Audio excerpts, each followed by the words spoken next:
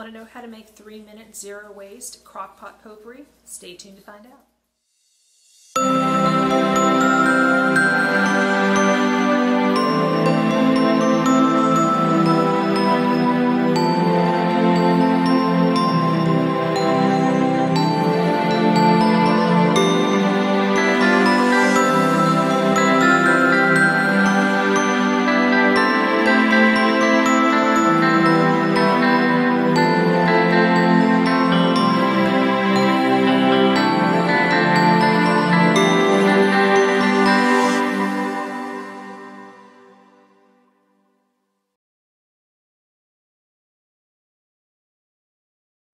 Hello, my name is Nicole with ladypreferstosave.com, and today I am showing you how to make 3-minute zero waste crock pot potpourri with things that you already have on hand at home or can very inexpensively purchase at the grocery store.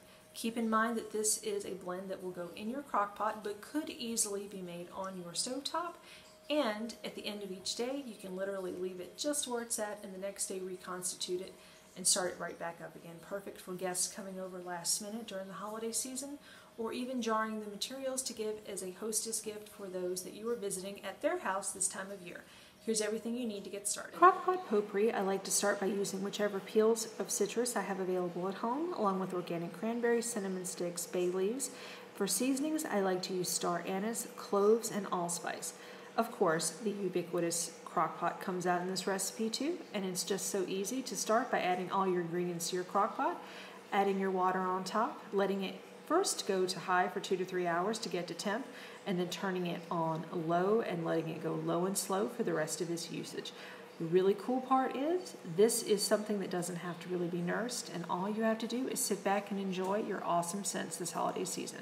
And that's it. How easy is that to make DIY zero waste crock pot potpourri during the holiday season? And guys, let me tell you, it smells amazing, better than most candles.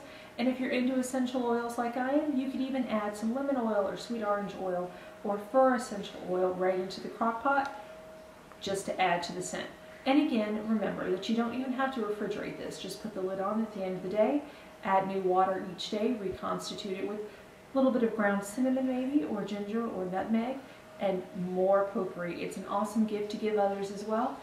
And if you have extra leftover spices or peels or things like that, pop them in a jar, put them in the freezer. When you're ready for potpourri, add them to 8 to 12 cups of water, put it right back in the slow cooker, and you are in business. So I absolutely recommend that you try this season, and let me know below, what are your favorite essential oil or natural scents this time of year? I'd love to hear about them.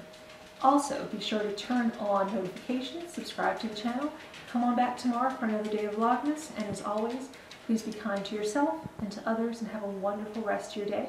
Thanks for watching.